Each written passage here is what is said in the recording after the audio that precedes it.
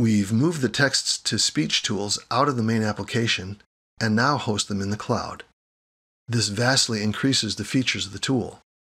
I'll open the text-to-speech tool from the Tools menu. In the text-to-speech dialog, I'll enter or paste the text I want to create audio for. Click in the Voices box. In this next screen, you can choose the language you want to generate your text in. I'll click the Languages drop-down, and you can see that there are dozens more languages available now. For now, I'll choose United States English. From the gender list, I'll choose all genders.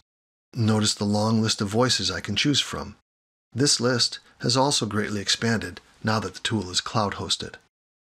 I'll click the Filter Voices button and select both High Quality Only and select Voices with Styles.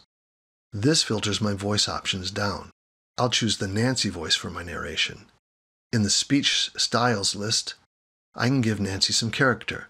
Let's see what excited Nancy sounds like. When I click the Generate Speech button, the audio is created and plays back. Here is the text I want. How does she sound in a whispering delivery? Here is the text I want. You can continue to experiment with different voices and styles to find the perfect one. You can also translate to a different language. An advanced feature that's also new this version is the ability to edit the audio with SSML, a speech markup language. I'll click the SSML button to view my text in markup mode.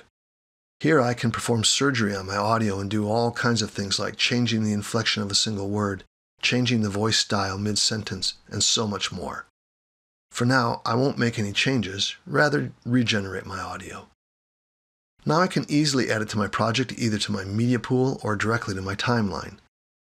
Once I insert it onto my timeline, the tool creates a new track and places the audio in an event on that track.